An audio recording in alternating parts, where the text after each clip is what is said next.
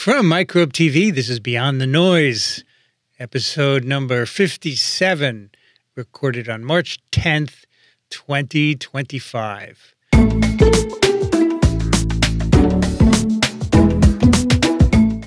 I'm Vincent Racaniello, and joining me today is your host, Dr. Paul Offit. Hi, Vincent. Hello again, Paul. This is the video version of Paul's column on Substack called Beyond the Noise, cutting to the chase on important health topics.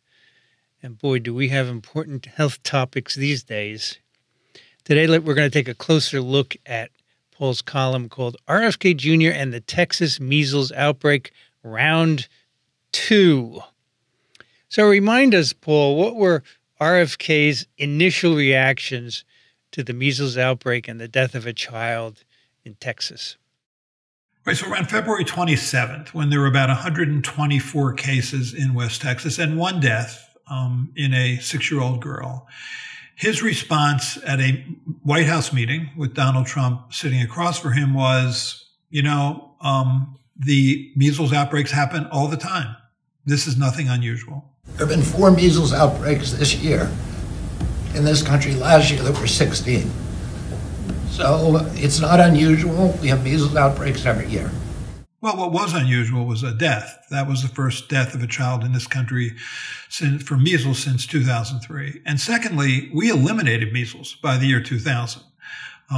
It's come back in large part because a critical percentage of parents are choosing not to vaccinate their children. And one of the reasons they make that choice is that they're scared of vaccines or scared of vaccine safety. And one of the people who continually promotes the fact that you should be scared of vaccines is RFK Jr.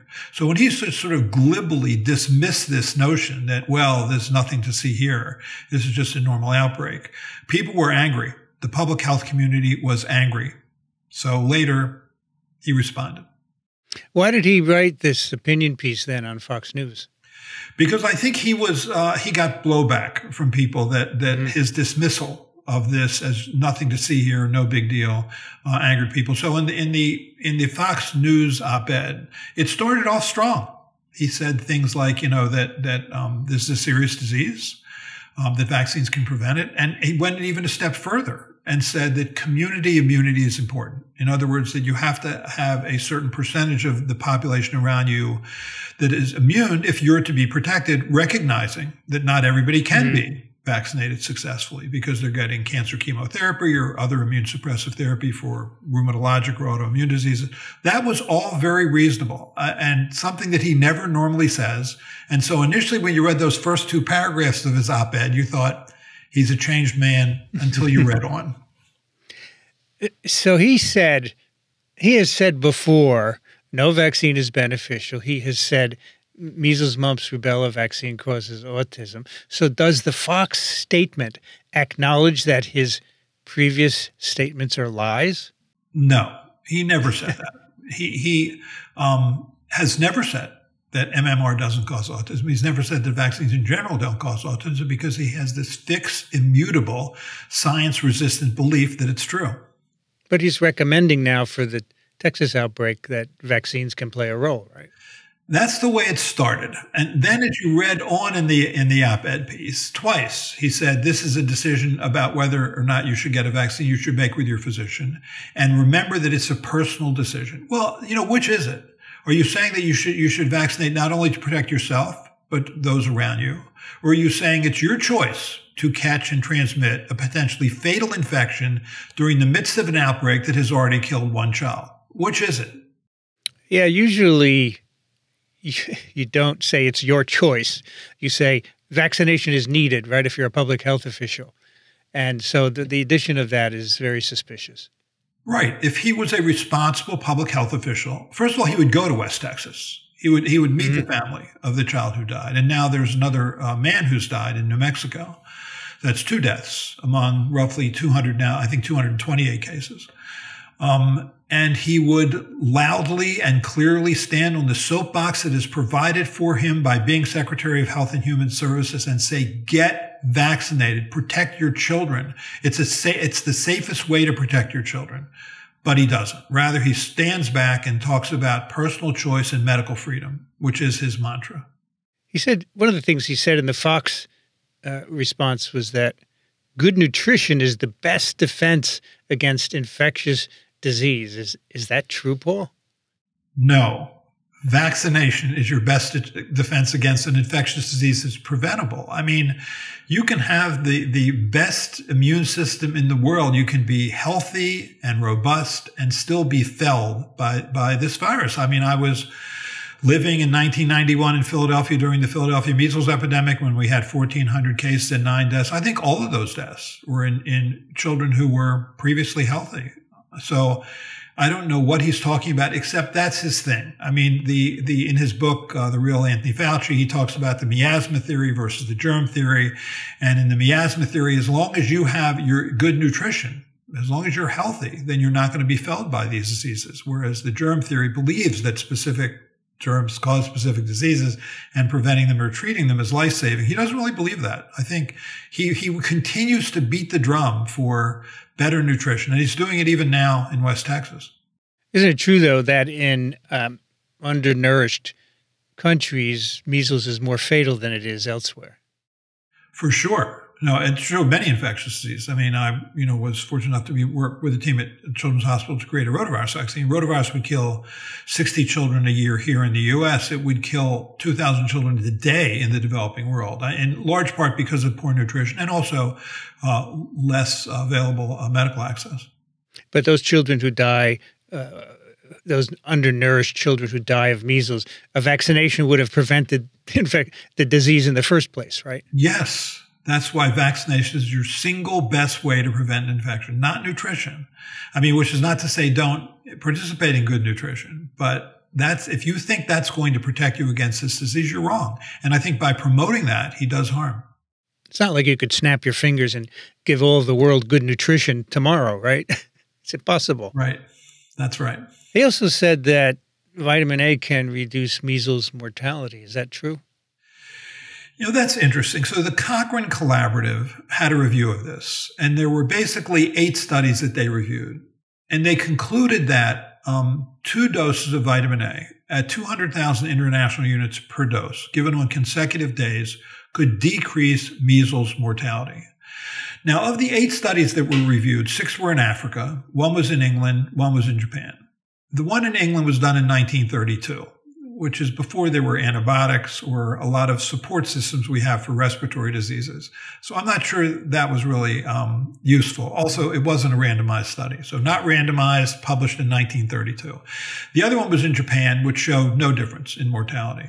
Even the 6 studies done in Africa, only really 2 of them clearly showed there was a decrease in mortality. So I think there is an advantage where there is a child who is malnourished and therefore likely vitamin A deficient to benefit from vitamin A therapy. But to say that that also translates to the developed world, I think is wrong, considering that less than 1% or fewer than 1% of children in this country are vitamin A deficient.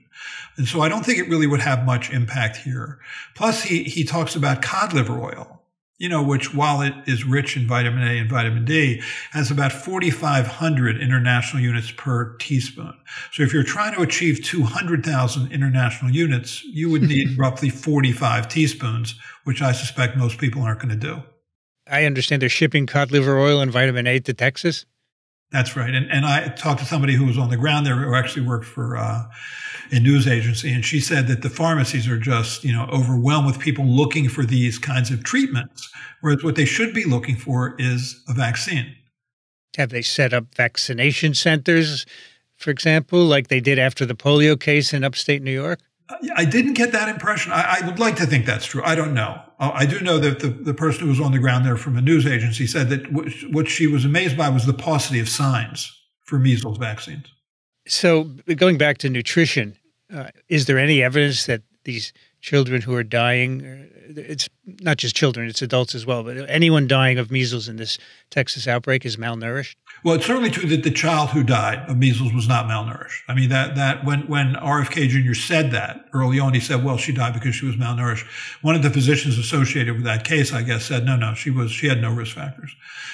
The other person who died was an adult, and they're still trying to adjudicate whether or not that was what he died from. They knew he was unvaccinated. They knew he tested positive for measles post-mortem. I think he never sought medical care. I think he died without seeking medical care. And the thing that's frightening about this is you have basically 2 deaths among the first now 228 cases. That's a mortality rate of 1%. I mean, the listed mortality rate is closer to 0.1%, about 1 per thousand. So it's much higher, which suggests either one of 2 things is true or they're both true, which is they're underestimating cases and there's more than they think because these are sort of sequestered communities that generally are resistant to outside influence.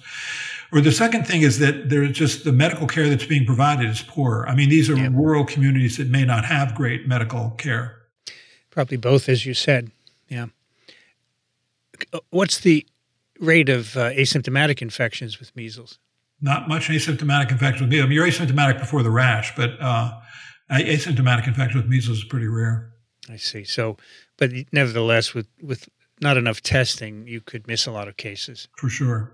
All right. He also said tens of thousands died of measles in the 19th century America. Is that correct?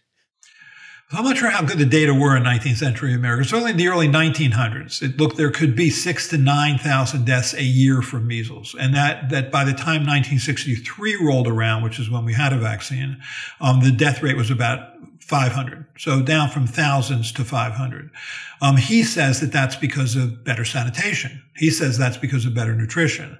But if you look at really where the drop occurs, it occurred in the 40s because we had something in the 1940s we didn't have before that, which was antibiotics. And although antibiotics don't treat measles per se because it's a virus, antibiotics do treat the bacterial superinfections that occur with measles, such as bacterial pneumonia or sepsis, which can occur associated with measles. So I think that's probably the real reason for the drop. But again, he tries to argue it was better nutrition.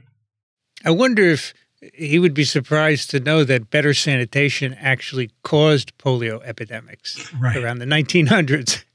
That's right. We should have never done that. We should have never improved sanitation. Right. You can find Paul Offit on Beyond the Noise at Substack. We'll put a link to the column in the show notes. That's Beyond the Noise with Dr. Paul Offit. Thank you, Paul. Thank you, Vincent.